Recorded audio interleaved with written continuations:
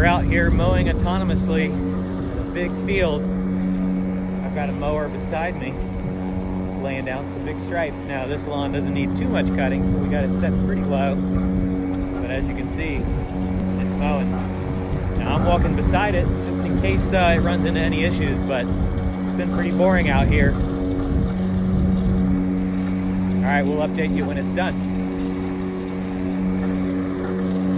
All right, checking back in with our autonomous mower here. It's been out here laying down some good looking stripes, and we've been watching it here.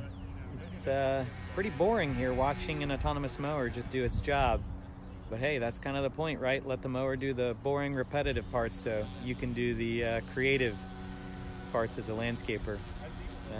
There it is off in the distance, just a mowing. Because some of y'all are asking, like, how did it do on these stripes? Well, I'm gonna walk sideways here and you can see the stripes it's laying down.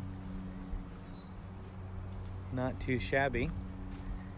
You can see them, and we're about to move it to the next section and let it keep striping.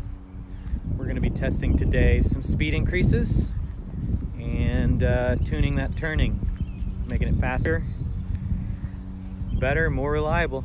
That's what we're here for. There's your mower. Want one of these on your crew?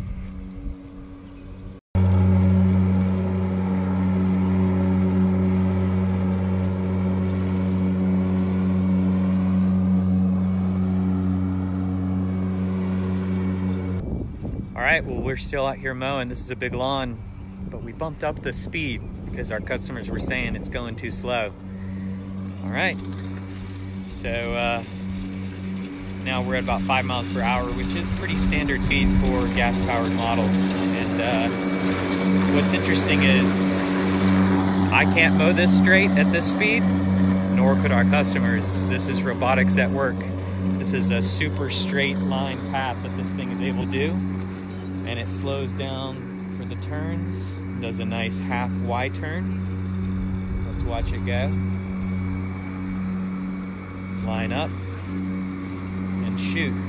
Now let's check out the straight line it's going to leave here in the grass.